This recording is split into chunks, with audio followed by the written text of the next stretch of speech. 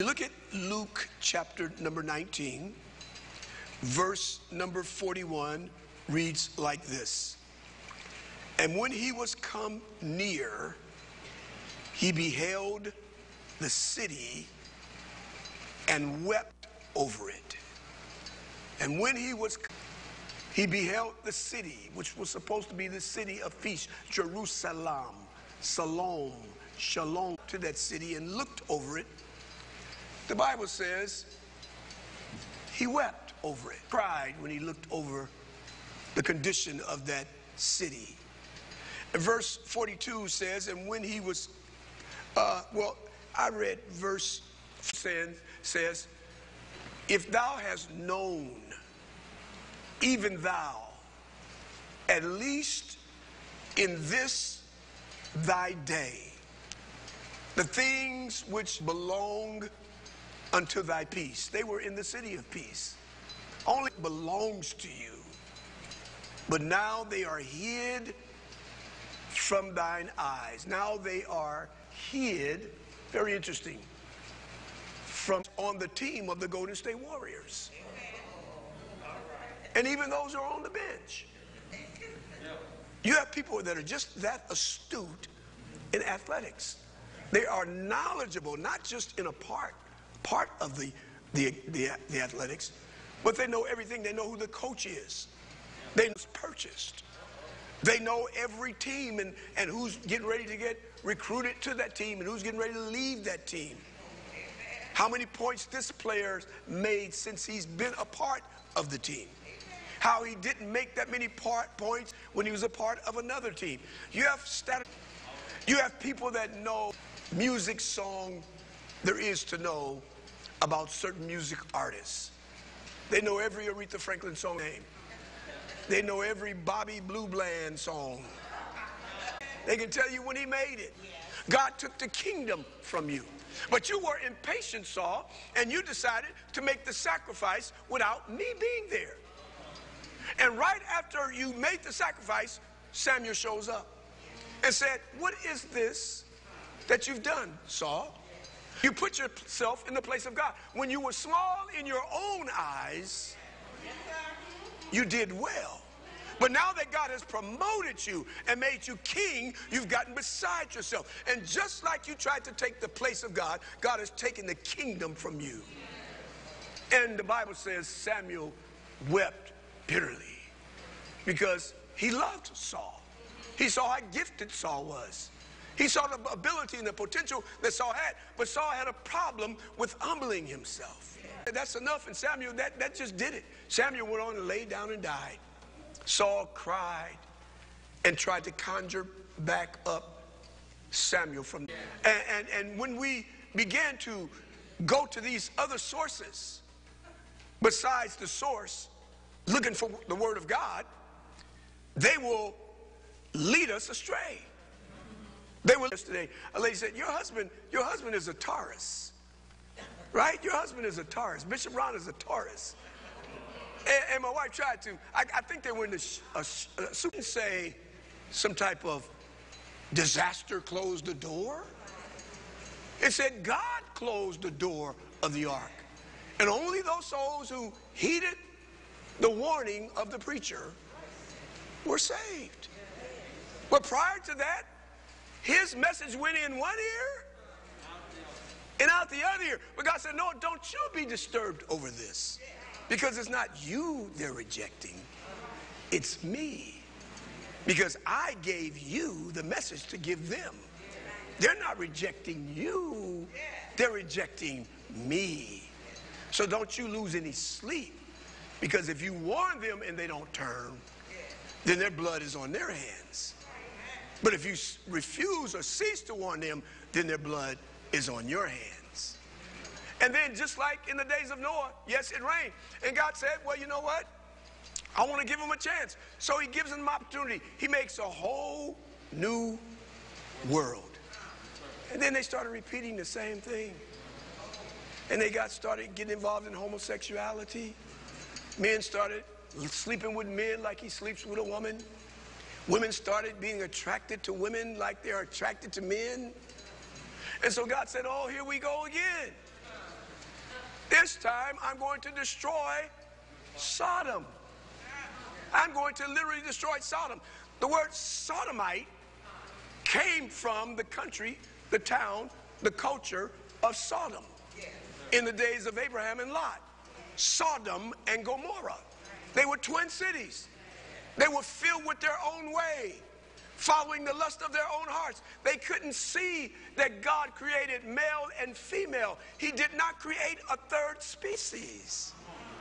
But they refused to retain this knowledge in their minds. They refused to see what God said. So Romans chapter 1 says God gave them up to let them see just how destructive following their own way was. And it wasn't God that destroyed them. He came that they might have life. It's the thief that comes to steal and kill. He comes to steal the word out of your heart. And you have sad to say, many Christians, they don't really engage their word during the week. Can I tell you, most Christians, 80% of Christians in the body of Christ, the only time they engage their word is when they come to church on Sundays, because most Christians don't go to Bible study on Wednesdays. They only come to church on Sundays, and that's contingent upon it's not raining and not too hot outside. So they have their own way. They have their own mindset. Yeah, well, God understands. Well, God understands. He says, remember the Sabbath and to keep it holy. On the seventh day, God himself rested. So he's appointed a time for us to work during the week, but he also appointed a time during the week when we stop working and come to the house of the Lord so we can be refilled. You can't drive your same car on one tank of gas for 300 miles. No, after a while you run out of gas. Neither can you be strong as a Christian by coming to church only once a month or when you feel like it. Are you all tracking with me? We need this anointing to see, because the anointing to see is the anointing for dominion, to dominate the restraining forces that's hindering your marriage, hindering your business, hindering your life, hindering your health, your mental health, and your physical health. Now you got to understand, my sisters and my brothers, you must know enough about your redemptive rights, because until you know enough about what your redemptive rights are, you can't enjoy them. You must know enough about your redemptive rights. What are my benefits now that I've accepted Jesus Christ? The psalmist said, what can I render unto the Lord for all of his benefits? There are benefits in knowing God. Not knowing about God, but know God. I can say right now that and we use this colloquium, or we use this verbiage when we say things like, well, I know the artist Her, H-E-R. I know, or let's pick something easy. I know Aretha Franklin. I know Aretha Franklin. But really, you know of Aretha Franklin. You don't know Aretha Franklin. Because let's take somebody who's alive. I know, you could say, I know Anita Baker. Well, actually, you don't know Anita Baker. You know of Anita Baker. Because if we were to call Anita Baker right now and say, do you know Jane Doe? Anita Baker said, never heard of Jane Doe. So you know of Anita Baker, but Anita Baker doesn't know you or of you. So a lot of times we say, we know God, but to know somebody in the proper biblical context is to be intimate with them. To really know somebody, hear me now, is not to just have a platonic relationship or a casual relationship. To know somebody is not just to know them as an acquaintance or a colleague or a neighbor or an associate. But to know somebody from God's frame of reference is to be intimate, to have intimacy. And God is saying, I want you to have intimacy with me. I want you into me, you see. I want you to have intimacy with me. The Bible says, and Adam knew Eve and brought forth the fruit of their firstborn. See, when you are intimate with God, you bear fruit. It's called the fruit of the Spirit. And so as men and women of God, we have to know what the benefits of knowing God is. There's benefits of knowing God, but you'll never know the benefits of knowing God if you are not all in with God. If you're not all in with God, you'll never understand the benefits of knowing God or enjoying your benefit rights. Now, hear this. What you see, you believe. Help me say, what you see, you believe. Say it again. What I see, I believe. Now watch this. Stay with me. What you believe, hear this, provokes the hand of God. I said two different things. What you see, you believe. What you believe provokes the hand of God. I'll say it one more time.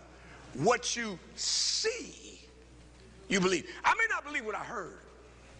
You may tell me something. Now, I may have gotten it from a credible source. But I may have a trust problem with you, even though you're telling me the truth. There's something that happened in our past that makes me skeptical of what you say. I'm not going to take what you told me without going to get some research on it as Bible, because I know you tricked me in the past. I forgave you, but I'm not going to forget what you did. So before you did that, I would take your word as gospel. But now you jeopardize my trust in you. So when you tell me something now, believe me, I may look like I'm listening to you, and I am listening, but I do understand. I see I can't take what you're saying at face value because you duped me in the past. So I'm going to go and do the research myself to make sure what you're saying is credible, because you lost credibility with me when you deceived me. So what I hear, I may not always believe. But let me see it myself. That takes the middleman out of it. What you see, not what you heard. What you see, and to hear sometimes is to see. When you hear with an understanding. It's a thin line, and it takes wisdom to discern what's being said. And wisdom is the ability to be able to differentiate between what's right or wrong. It gives you the ability to know what to do with knowledge. That's what wisdom is. The Bible says wisdom is the principal thing. Therefore, get wisdom. But in all you're getting, it tells you what goes along with that wisdom. Get understanding. And so I may believe it, what you're telling me, because you think you're credible. But I may not think you as credible as you think you are. And forgive me, you can't knock me for not thinking that you are as credible as you think you are. That's my prerogative, to not trust you the way you want me to trust you when you cause some distrust in my mind. So, and I can see because of my discernment that you feel a certain kind of way because I'm saying this. So let's agree to disagree. No harm, no foul. Nothing between us but the atmosphere, right? Continue to believe that. I'm not upset. But allow me to be me and go do my research on what you're saying to me. And once I see what you're saying is credible, I'm going to check it out. And when I see what you said is credible, now I believe it totally. But I just can't take a part of what you're trying to convince me of because you told me something and say it's credible. I must take the next step and research myself. I got to study to show myself approved. Not just what you're saying. I got to research it myself and find out it's credible before I believe it. So I may not believe what I hear, but I can believe what I see. Say, what I see, I believe. Say, and what I believe provokes the hand of God. Watch this. And the hand of God, provokes supernatural speed. It provokes supernatural speed. Paul's prayer for the church in Ephesus, read it when you get a chance. His prayer for the Ephesian church in Ephesians chapter 1, read it when you get home, verses 15 through 23. He read that God would open up their eyes. Let's look at verse 18. Quickly put that on the screen. Ephesians 1:18. Paul was praying for that church. He said, you have a form of godliness. You guys look sharp. You look like you believe in Jesus. But what I'm seeing is different from what you're saying. So Paul says, I'm praying that you get the anointing to see. I'm praying that the eyes of your understanding, he's not praying right here for their physical eyes. Stevie Wonder couldn't see, but he had a book. You can't judge a book by its cover. So obviously he was talking about a different set of eyes. Stevie Wonder was blind. He wasn't talking about what you can physically see in that song. You can't judge a book by its cover, and you can't judge a love by the lover. In other words, don't look at, watch this, the container, but research the content. That's why he concluded you can't judge a book by its cover. Don't just look at the container, but look at the content. And so Paul is saying, you don't understand what I'm saying, that I'm praying that God opens your eyes.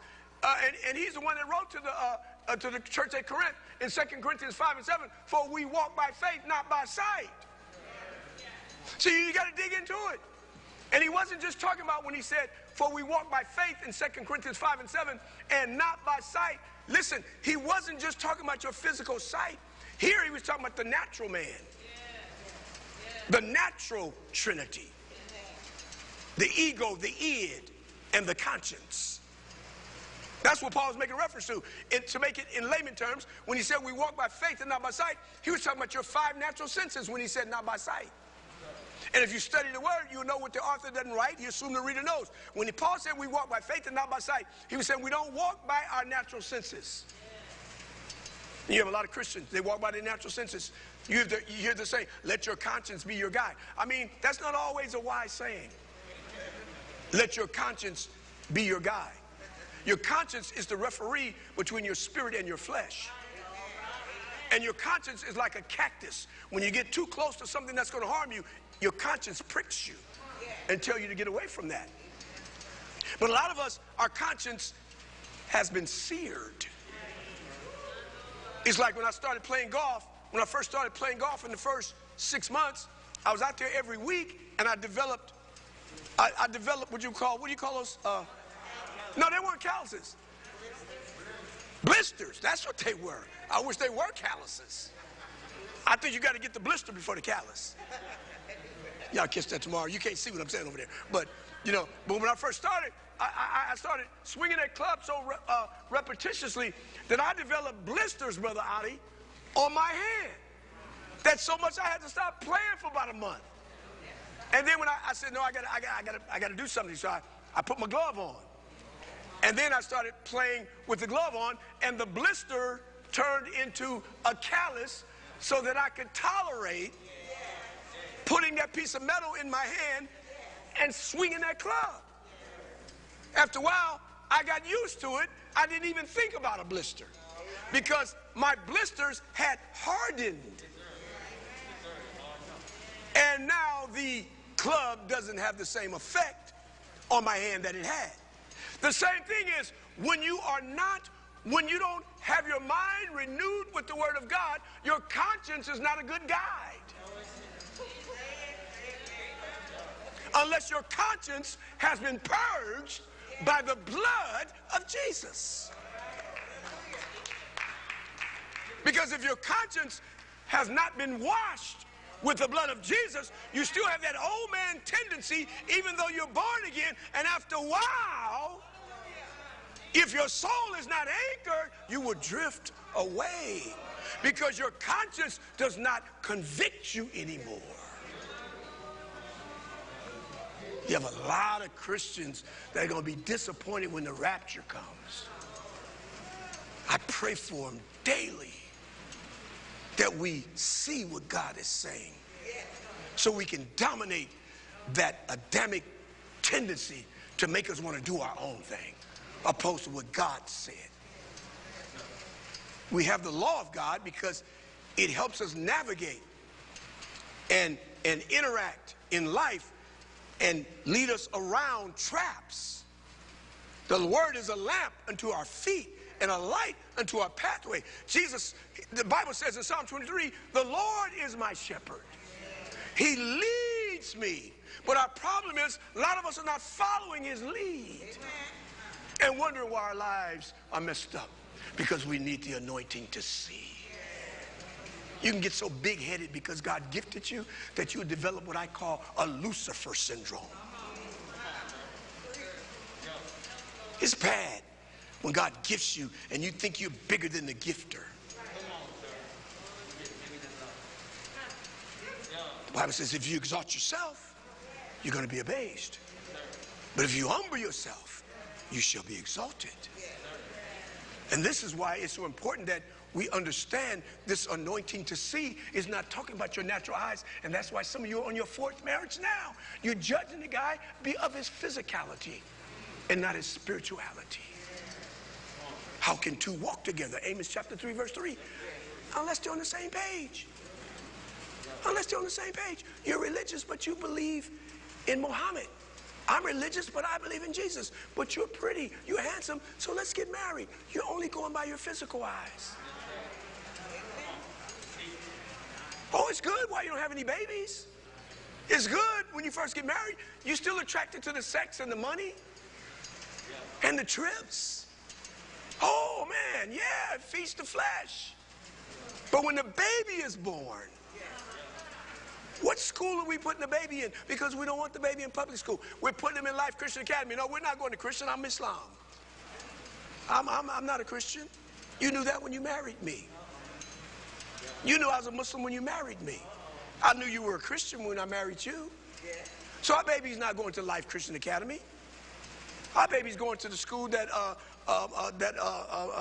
Malcolm X has right there on Crenshaw Boulevard. And now you got friction in the marriage because you didn't collect the data before you got married. You weren't on the same page. Your eyes weren't open. Your spiritual eyes were darkened because of the lust of your flesh. And therefore your conscience was seared because God tried to prick you. He told you what fellowship have light with darkness. How can two walk together except they agree? You read it, you heard it in the Bible. But your flesh, when you saw this man, when you saw this girl, it began to go after that person and got distracted. And you end up got entangled. And now you go into divorce court. Married a guy making $250,000 a year, $1 million a year. He's making $50,000 a year. Parking cars at an exquisite hotel. But he was so handsome when you pulled up in your Jag, and he parked the Jag and opened the door for you. Looked at your little pretty legs at your mini skirt that you only wear on Wednesdays. Because you sure don't wear them on Sundays. Not that anything's wrong with it. But you're a hypocrite. You know what a hypocrite is? Pretending to be something that you're not. I'm just trying to think about what you're thinking about right now. So all of a sudden you get involved with it because you're judging the book by its cover. You're looking at the container and not the content. I mean, when I got married, I never thought I'd like a light-skinned girl. The girls I was attracted to before I met Lady Levette were dark and lovely. My motto was the darker the berry, the sweeter the juice. I like dark-skinned women. I like skinny, dark-skinned women. They had a song that said, nobody wants the girl with the skinny legs. I said, I do. I like skinny, dark-skinned women, Mother, before I even met Sister Levette. My first girlfriend was a skinny, dark-skinned lady I met at summer school at Centennial High School. In 1972, in 1970, I went to summer school at Centennial High School in Compton. I was in a typing class, my business class. She would deliver the mail. She wasn't even in the class. But every day she walked through. I said, man, that's a pretty girl. She was skinny, but she was well put together. You ever heard of a little piece of leather? Well put together? This side just say, well, let me go over here. But I got attracted to that little skinny, dark-skinned girl, and I found out what her name was, and we got involved. She was my girlfriend for a whole year until I heard about Levette from my sisters. They talked about this girl that was always in the front of the class that they couldn't stand. I had never seen Lady Levette. But I heard from a credible source, at least I thought they were credible, from my sisters, she thought she was something. She thought she was the teacher's pet. All of a sudden one day, I see this girl walking down the hall while I'm on my way to pick up my other girlfriend in between classes to take her to lunch. I get cut off by this girl in a mini dress, carrying about 5 books in her hand, walking like this. Please don't tell Sylvette I said she walked like that. But that's the way it looked like she walked to me. And I said, well, how, you know, woo, woo, woo, woo. And I kept observing her. And all of a sudden, after school one day, I saw her walking in the senior square of Centennial High School. And I was thinking out loud. Say, thinking out loud. Thinking out loud. I wasn't talking to anybody but myself. I said, there's that girl. And one guy said, oh, that's Lavette. I know her. You want to meet her around Gibson? I was scared to say no, because I looked like I was like one of the players at the school. I said, yeah. And he introduced me to Lady Lavette. We talked for about 2 hours. Then I stopped looking at the container of wanting light-skinned girls, because Sister Lavette was very developed at 15. I like, wow, talking to you is like talking to my mama. Brother Rick, my girlfriend that was skinny and dark, she wasn't developed. Maybe she was developed, but that was it. I'm gonna just leave that right there until we have a men's retreat. Anyway, so, but when I saw Lavette, she was totally a woman. And all of a sudden, I started talking to her. She was totally a woman, a developed woman. My other girlfriend she was still in the process of becoming. She was pressing toward the mark. But since Lavette was all over the mark, her cup runneth over. Anyway, nevertheless.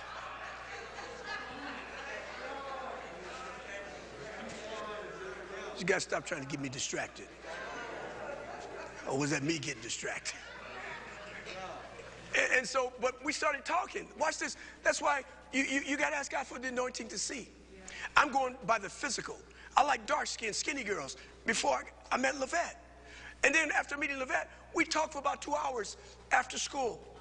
And then I found out her mom was divorced and dad was divorced when my mom and dad were divorced. I found out who her aunts were. She found out who my aunts were. I found out about her uncles. She found out about my uncles. I found out that her people, my people, lived on the same street on 111th Street off of Avalon. On 111th Street over there. And they grew up, my people rented her grandmother's house, Mother L.O. Hales, right on 111th off Avalon. And they lived across the street, my cousins and her cousins. My cousin dated her uncle. It was a family affair. But I didn't get this with my dark-skinned, skinny girlfriend. She was smart and everything. I thought I loved her. I really thought I loved that girl. But when I met Lavette, she took it to another level. I mean, I could identify with her more than on an intellectual and recreational level. I saw into her soul. And I found out she had to go to church every Sunday. I had to go to church every Sunday. This other girl invited me to her church one time out of the whole year relationship. How can two walk together? Except they agree, except they have the same understanding, except they see eye to eye. You ever heard that term? Except they see eye to eye, except they are compatible, except they are evenly yoked, equally yoked. A yoke means you're brought together by a mutual agreement. A mutual agreement. Her people knew my people. We went to church. But some of you people that walk by your natural mind, your natural eyes, then you're looking at the container, but you're not looking at the content. And then you're not really taking in the understanding that your mind, in order to make right decisions, in order to have dominion in every area of your life, even in marriage, you must have an anointing to see the person you're dating. Dating is not just taking somebody to dinner. Dating is not just going out with a girl because she's pretty. Dating is not just going out with a guy because he has a business and he's handsome and he graduated from school. Dating is going down into the inner sanctum of the soul of the person.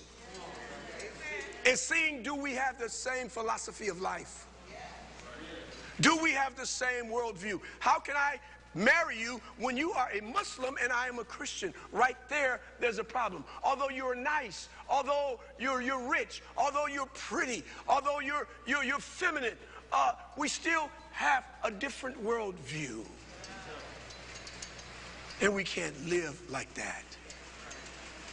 And so what you see, when God shows it to you, compare it, watch this now, with the source, with the doctrine of the Word of God.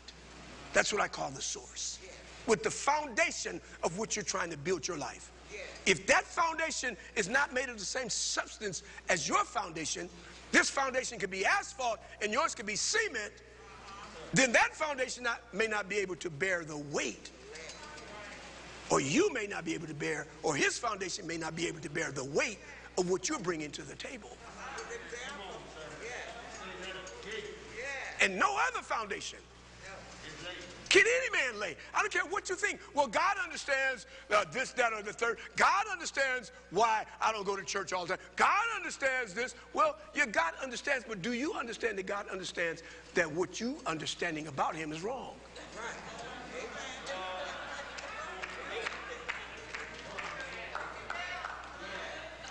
Every Sunday they put the sign up 5 minutes. Where's my sign now? I'm ready to close. Say what you see, you believe.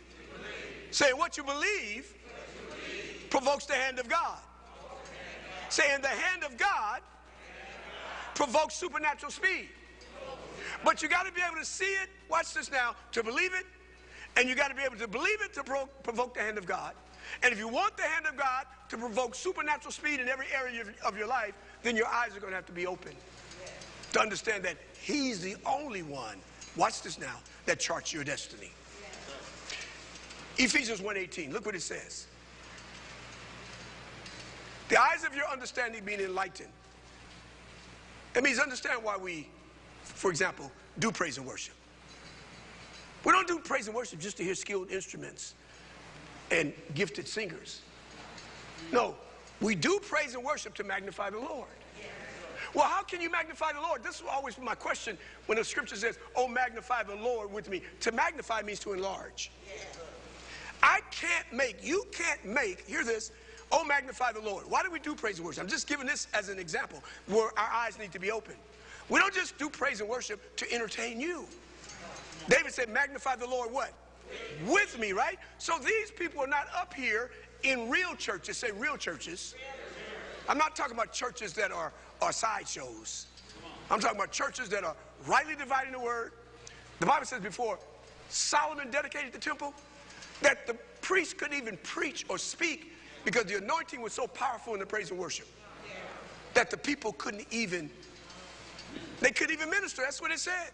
Because the praise and worship was so powerful. That tells me they understood the purpose of worship. But in this modern day church, where the ladies are up in skin-tight pants, pants look like rubber, doing praise and worship.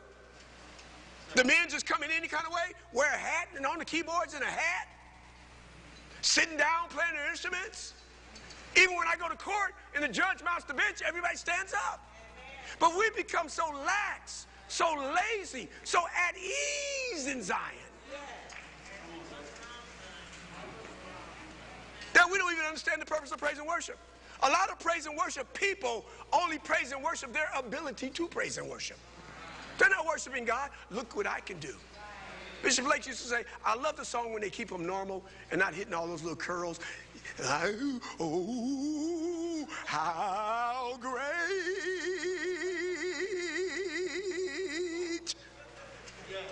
No, just say how great thou art.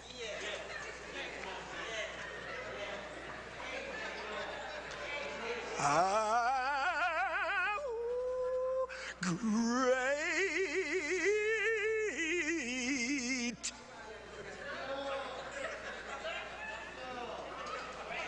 Just say how great thou art. Open up your understanding. We're not worshiping you, Lucifer or Lucifina. You catch that tomorrow. You'll see that tomorrow. But we're worshiping God. Thou shalt worship the Lord thy God, and he only shalt thou worship. Thou shalt have no other icons. An icon is an impression of the real. An icon. If you took your fist and pressed it into your palm, take your fist out of your palm, you will see an impression of your fist in your palm. That's a reasonable facsimile of your palm. It's called an icon. Something you made a god out of. Thou shalt have no other god. Not even a praise and worship leader. That's why Satan got kicked out of heaven. He forgot the giver of the gift and got caught up in the gift. And so this is why it's so important, especially in this day and time. It's so important for the church. And I'm going to call a solemn shut-in, a 3-day shut-in real soon. Listen, listen, listen. I'm going to call a solemn shut-in real soon. Because open your eyes and see what's happening in the world. Just ask God to open your eyes. I mean, you can see what color suit I have on. Every one of you can see what color suit I have on. And just like you can see what color suit does this look like? Gray, right? Just like you can see what color suit, you can ask God to open your eyes so you can see the signs of the times. Just like you can see the color suit I have on. God will open your eyes so you can really see, get yourself off yourself and put yourself into Jesus. Get off of your high horse. Get off of your ego. Get out of your id. Get out. Ask God to soften your conscience. And the only way that can be done is that you have the eyes of your understanding enlightened by the Holy Spirit. I can tell a blind man the sky is blue all day. But unless God opens his eyes, he'll never see it. I can tell a blind man, Diane, that the sky is blue. He's blind. I can tell him the sky is blue all day. But unless the Lord opens his eyes, unless the Lord opens her eyes, I can't worry about that. You don't want to see. And so Paul prayed. This was his prayer for the church at Ephesus, like I'm praying for so many people around the world, that the eyes of your understanding be enlightened, that you may know. My people are destroyed because of lack of knowledge. That you may know what is the hope of his calling. This time is not what life is all about. Time is just a part of life. There's a future expectation called the blessed hope. That you may know what is the hope of his calling in your life. Many are called, but few are chosen, because everybody that's called doesn't answer. The word's going out to the entire world. I know when people call me now, I see that phone number, I don't know who it is, I don't answer. I don't know it's you, but I know it's a phone number I didn't give to nobody. And I'm the type, I don't just give my phone number out.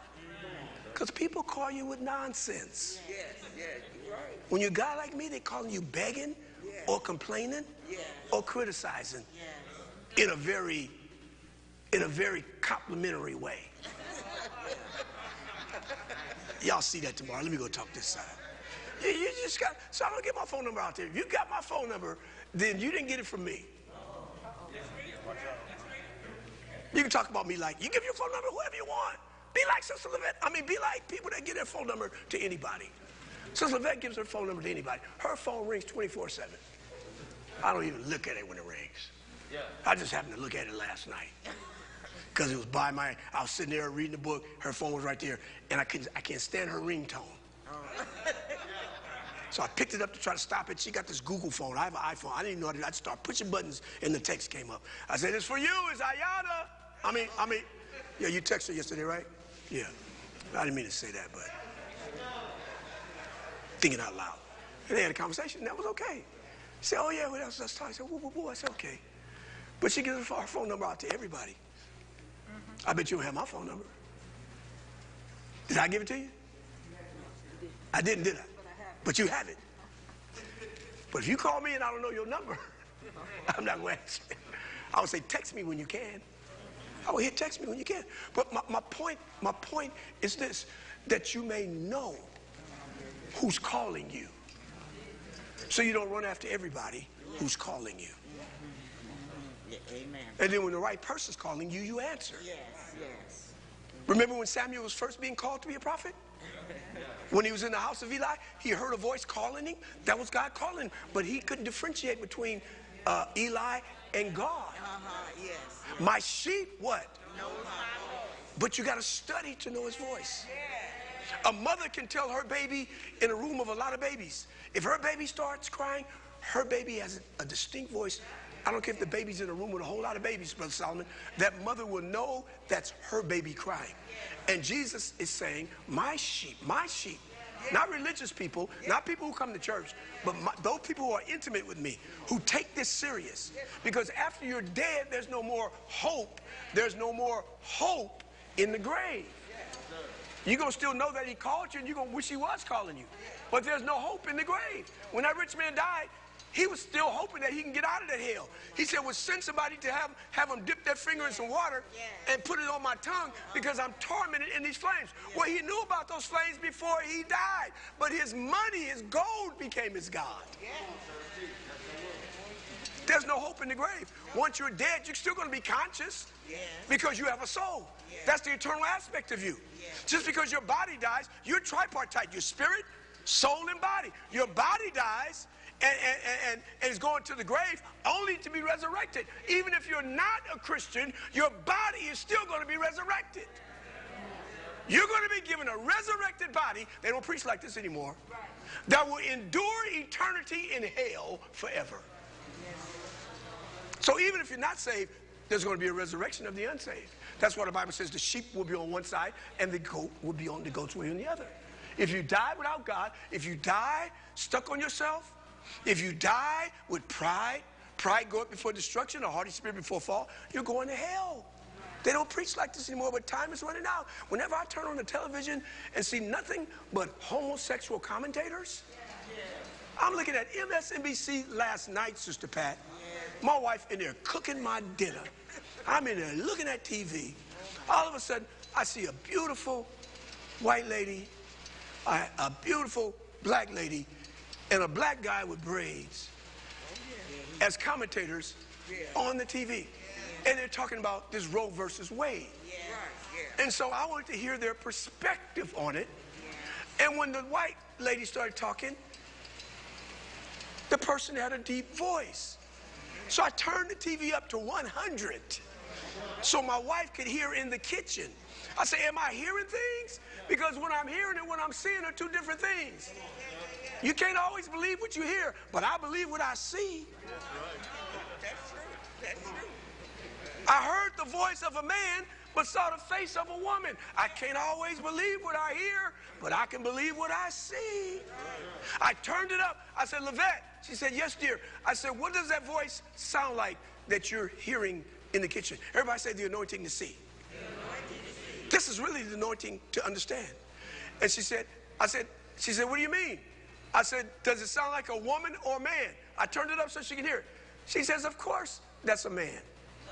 I said, okay, come here. Come here. She came into the room where I was, and there it was, what appeared to be a woman in with a man's voice. I said, well, wow. I said, Lavette, look at where it should be a mustache. You saw very faint, at least I saw. I had the anointing to see. I saw a faint impression of a mustache and a goatee that had been waxed or something. She had makeup on. Oh, no, we usually call it, don't say it too fast, but it's a she-it. You can't say it too fast.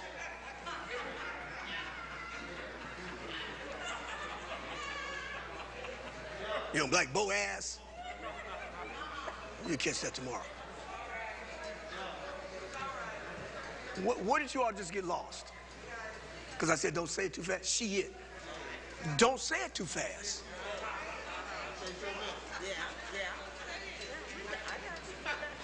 And that ain't no bull. Okay, watch this. So I said, isn't that something? This is a trans, what do they call them? Transsexual, transgender, whatever. You don't know until you know, right? And they even told you, showed you, right? But if you don't know, you don't know. But you know that's not a man because you saw the lady's voice. I mean, you saw the man's voice, but you see the lady's appearance. And then the next person was a black so-called looking lady. And that person started talking with a deep voice too. I said, I am fit to be tied. We are literally living in the last days. This is the reason why God destroyed Sodom and Gomorrah. And then you had the other guys talking about this pride parade had to be canceled. They were talking about some pride parade that was supposed to have taken place in London, and some terrorists. No, these guys went to this gay bar. Maybe you read the news. And in Norway. It was in Norway. Thank you. You read it last night. These guys, they calling them terrorists. They went to this gay bar in Norway and shot it up and killed a homosexual person. And so they didn't tell us on the bar on the screen that those were homosexual people. But when they started talking, you know, if I had a little 5-year-old, they would think that's normal. They would think that's normal. And so I said, Lord, we're living in a time now where the rapture can take place any moment. And like the prophet said, the summer has ended and the harvest is past, Joel said, and we're not saved. A lot of us, we come to church, but we're not saved. And I pity you, because time is no comparison to eternity. And if you don't really get right, the rapture will take place. You may still get saved, but you're going to have to go through great tribulation. You think the jab of the shot for the COVID was something. When you have to take the mark of the beast, it's going to be mandatory and not optional. Right now, that shot is optional because they politicized the shot. But when the rapture takes place, and those of you who are professed to be Christians and you're not all in with God, then that's like having a candle trying to tell people Jesus is the light. Or a match, not even a candle, holding a match up saying Jesus is the light of the world. But then after hearing a message like this, you throw the match away and now you get a candle. Not many people can still see. You can't lead many people out of darkness even with a candle. But now you keep hearing and hearing and hearing, because what you hear, what you believe, what you see, you believe, and what you believe provokes the hand of God. Now you start to believe this message. Maybe I better get right, because what Pastor Ron is talking about is really happening, you know. And so now you put the match down, you got a candle, and now you're seeing, you get more convicted by the Holy Spirit. Now your hard heart is being more softened, because the word is penetrating that hard heart. And now you put the match down, you put the candle down, now you have a lantern. Now you're impacting people on your job, because you stop going to happy hour on Fridays with everybody. Now you're just happy with Jesus. I still got to talk to this side. Y'all getting it, but this side, a lot of them asleep, so I can talk to them. So now you put the lantern down, and all of a sudden, now God enlightens your mind, like Paul was talking about. And now you have a floodlight. Whenever you go in, they feel the anointing of God. Because God has transformed your mind. He's transformed your lifestyle. He's transformed your thinking. Because as a man thinketh, so is he. They ask you now, why don't you go to happy hours with us? Because I found out that that's not conducive to this new enlightenment that I've received regarding my life. I'm not saying you're wrong, but as for me and my house, I don't want to tip myself to continue to drinking liquor, because it kind of obscures my understanding of the word. The Bible says, be not drunk with wine, which when I went to happy hour, I got drunk. And if I keep hanging around you, I read in my Bible that bad company corrupts good manners. And now I went to church and found out if I want to get out of that compulsion of my flesh, I'm going to have to come out from among what I was involved in. Not saying you're wrong, but it's not right for me. And that's why you got to be careful, pastors. And I'm closing with this. I only scratched the surface because there were 3 things I wanted to share with you. I'll do that at the 10 o'clock service. But you got to be careful, pastors that are watching me, and preachers, and you that are here. Don't be so quick to jump on the bandwagon and condemn the verdict or the message that came from the Supreme Court of the United States by overturning Roe versus Wade. Don't be so quick to judge, because if you have a problem with this judgment, hear me as an anointed man of God. This is what we're here for. We're a relevant church that's relatable. Okay, they handed down from the Supreme Court to overturn the Roe versus Wade that went into action in 1973. Almost 50 years, okay? No more abortions, they're saying. Some of the states, once this federal law goes all over the United States of America, you're getting ready to see a turn of events. And I told you before it even happened, that's getting ready to get dark in the world. And that's why we need God to open our eyes so we can see what time it is. Are you listening to me? One thing I will tell you, and we'll talk about it more, because I have a whole argument or a whole word on abortion. I have a whole message that God gave me that's biblically sound about abortion. I'm not thinking about it. I'm going by the Bible, rightly dividing, because who are you to say that it's your body and you're in med school? This is just one example. And I need you to listen to me as I close. Ask everybody, put your hand on your head. Say, Father, open my eyes to see. In Jesus' name. Look at me now. Your eyes are open. Who are you to say, because you're in medical school? You're going to medical school. Just envision what I'm saying. You're going to medical school. You meet a handsome gentleman, or you meet a handsome young lady in med school. So you all get together and decide that you're compatible and you're going to date, Christian or non-Christian. You meet, you're attracted to this opposite sex that's in the same protracted field of study, aspiring to be a doctor, and you all start dating. In the midst of dating, your passion for each other begins to intensify. You didn't plan to have sex. You just planned to go to a movie or go to the beach or just have a walk in the park. But all of a sudden you got to talking. You've been talking for about 7 weeks now, and you're totally passionate about each other. And you have sex that night. Just say, Christian or non-Christian, it can happen. It can happen. But having sex before marriage is not the unpardonable sin.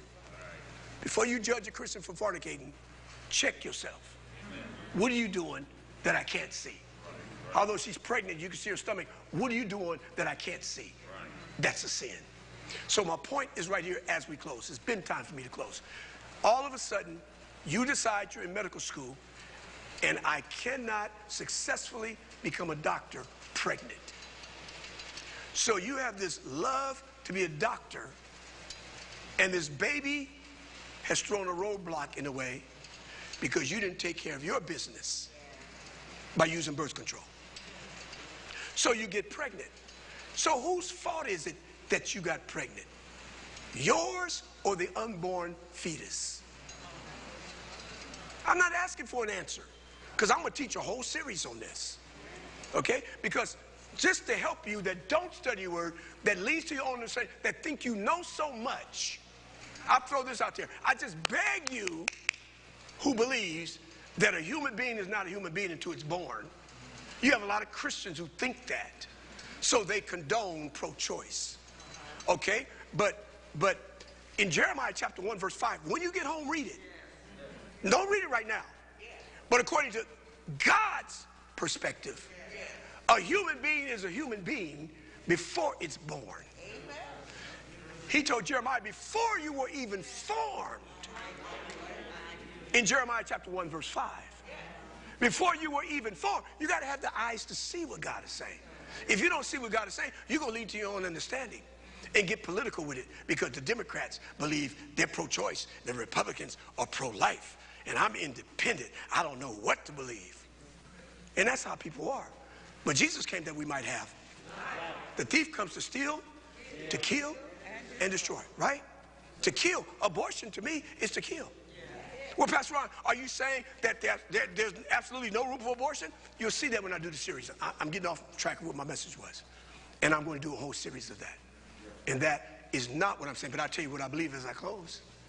Well, what if she was raped, Pastor Ron? What if she had incest? Her uncle raped her when she was 12 years old? What if her daddy raped her when she was 12? Can't she get an abortion right there, Pastor Ron? Don't take my opinion. Get with the word. When I show you the word, ask God to give you the understanding to see what God is saying about it. Because the same Holy Spirit I have in me, you have in you. And he said you don't need nobody to teach you. The Spirit that's in you will teach you and give you understanding about what to do. But you'll never get that understanding if you are not anointed to see. Having eyes is simply understanding what God is saying. That's what it means. The anointing to see is to understand what God is saying. And not just hear it, but do it. That's what I'm saying. If a mother's life is in jeopardy, and having that baby will kill the mother, the Jewish nation believes that you abort the baby to save the life of their mother. If the mother's life is in jeopardy of giving birth to that child, the Jews believe that you save the mother and not the baby. And I think that's a wise decision because that mother may not be saved. But Jesus already took care of the redemption of babies who were born with Down syndrome and autistic and without a brain, but were still born. Behold the Lamb of God that take away the sin. That's the original sin. And Jesus' blood covers that baby. So when that baby's born, they automatically go to heaven. But you as an adult, you may not be saved. And if that giving birth is going to kill you, if you die unsaved, you're going to hell. That baby can be born without a brain, but Jesus already covered that baby. When he took away the sin, she shall bring forth a son, they shall call his name Jesus. He shall save his people from their sins, plural. But behold the Lamb of God to take away the sin, singular, means an original sin. You just have to ask God to open your eyes so you can see.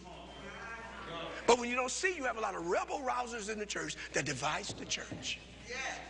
And cliques and factions form when preachers are preaching to itchy ears that miracle money's coming your way.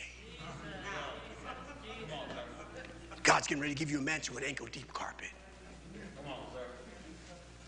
But the soul that sinneth, it shall die. So we'll be talking about that. So I'm just going to ask you as a wise pastor that God has given me a large platform to be careful before you open your mouth and condemn people who are getting abortions when you don't have all the facts.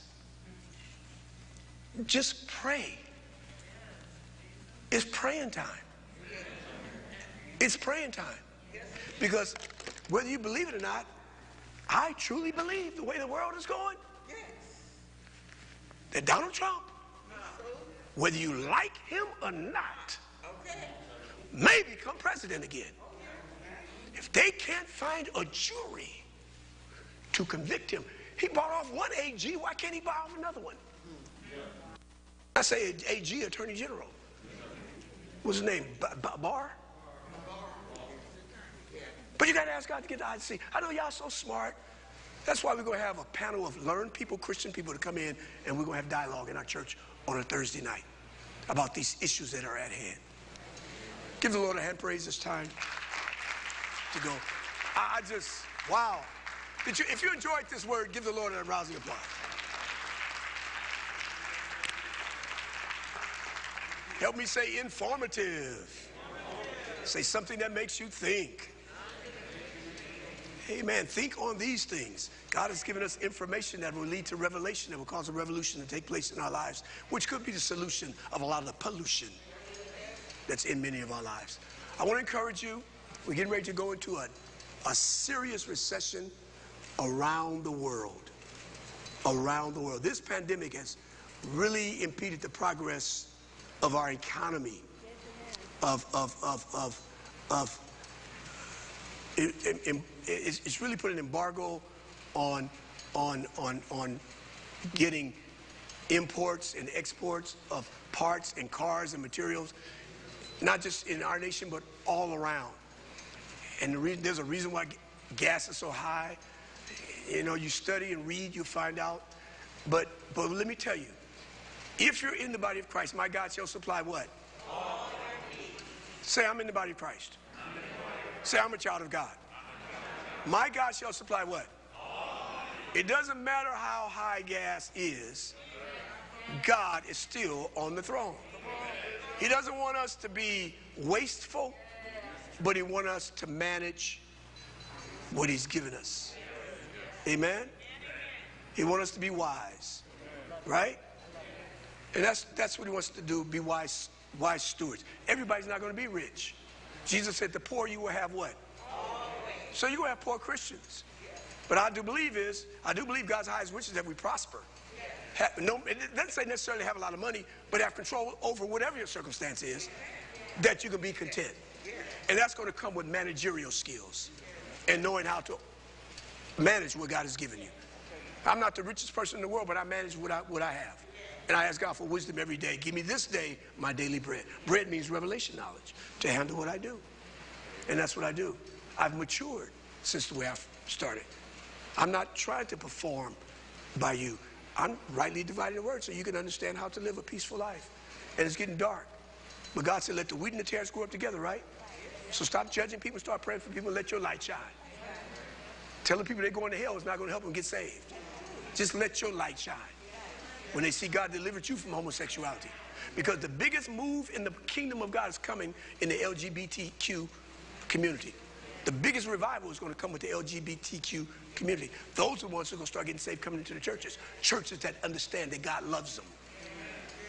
And we're going to have to start showing love. Whether they're gay, had an abortion, or whatever, love is unconditional. And that's what we're going to be teaching. That's what I'm teaching about understanding, because there's getting ready to be an influx of people coming into our ministry. You're going to see transsexuals, bisexuals, trisexuals. You know what a trisexual is, right? They try anything. But that's okay, but God still loves them. What were you before you got saved? So God wants us, he wants to drench us in his love, give us an understanding about understanding people. And then God's going to help us win them into the kingdom of God. Lift your hands. It's my norm to pray. Always pray before we dismiss. Lift your hands and let us pray. And repeat after me. Say, Father God, I love you more than anything.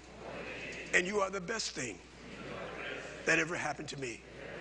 I thank you for that word that I received today. Say, the entrance of your word giveth light and makes prudent the simple. I lift my hands in total surrender, and I give you permission, Lord, to search my heart.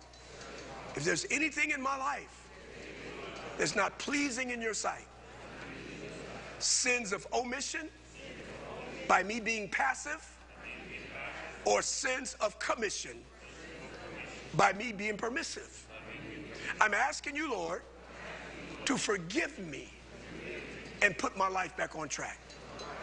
I believe Jesus Christ died that I might have life in abundance to the full till it overflows. And I receive Jesus Christ into my heart as my Lord and Savior in a new and fresh way. Help me, Lord, to see what you're saying to me, that I might walk out my destiny from this day forward. In Jesus' name. Thank you, Lord, for hearing my prayer. It is done. Clap your hands like you're on fire. Wow. I release the blessing of the Lord on your lives today, that you won't stress. I release the anointing of ease, that this be a beautiful day for you. In everything you do and everywhere you go, may God order your steps. And when you open your mouth, may he fill it. In Jesus' name. Somebody shout, I receive it. If you'd like to become a member of our church, will you please stand? But please know that we're still practicing the COVID protocols. So we're not going to ask you to come up front, but our beautiful ushers will have a decision card for you to sign. If you'd like to partner with us, I believe the anointing that's on me and the power of God and the ability of God and the authority of God that exudes through me are transferred onto you, because we are partners. You are part of the body of Christ like I am. And when you decide to join our ministry, you partner with the culture of this house and what God has for us to do. And God is going to bless you to prosper and be in health, even as your knowledge of his word, like he's done with Pastor Ron, is released onto your life. If that's your disposition, will you stand at this time? Pastor Ron, I would like to join this church. If that's you, sir, if that's you, ma'am, stand right now. God bless you. Please tell somebody about our church. Tell somebody about Bible study on Wednesdays. Tell somebody that this is a church where they can come and hear the word of God in a very clear way that will benefit their lives. Our deacons are taking their places. Look at me, everybody. If you are not a tither, then you cannot be blessed by God to succeed in life. I'll say it to this side. If you are not a tither, you cannot be blessed by God. I don't care how much money you make. God says, shall a man rob God? Malachi 3:8. God, robbing somebody is taking something. If I took your purse without your permission, I'm robbing you. I just took it and went. It does look better on her, though. No, I'm just kidding. If I took your purse, Mother Parker, and gave it to somebody else, without your permission, I'll be robbing you. God would have never said, shall a man rob God? He said, but you have robbed me. God would have never said we robbed him if what he is saying we robbed him from didn't belong to him. Right. He said, you robbed me. And the man asked the question, well, how did I rob you? He said, in tithes and offerings. Now, your offering is up for you to decide what you're going to give. But that tithe belongs to God. That tithe does not belong to you. And let me inform you about something. Whether you pay God your tithe or not, you won't enjoy it. Because God said the tithe is mine. And he's all-knowing. And it may be your water heater break up, your car break down, something happened in your body. But God said, you're not going to spend my tithe. You may think you're spending it because you're keeping it, but when you put it in your pocket, the Bible says, it's like putting money in pockets. That's exactly what it said, with holes in it. You may think you're getting away, but you're not going to get by. So I want to encourage you in a very loving way to use wisdom and give God your tithe. I'm talking to musicians in this house. We can't be like the musicians in the Word where the preacher didn't have to preach because the musicians were so anointed. If the anointing is not on you because you're not a tither, then you're cursed. And God can't bless you if you're cursed. You curse yourself when you don't tithe. That's just simple common sense. But in this day and time, common sense is not that common. So the preacher has to explain this to people. If you want God to bless you, open the windows of heaven. What happened when the last time the windows of heaven were open? Read Genesis 6. It rained. And if you tithe, I'll open the windows of heaven and pour you out a blessing that you won't have room enough to receive. That's what tithing does. It makes sure even if your back looks like it's against the wall, like the children of Israel were at the Red Sea, God made a way out of no way. And God will make a way out of no way when you commit that tithe unto him. You're saying all of my blessings come from the Lord. That's what you're saying. Your tithe doesn't bless me.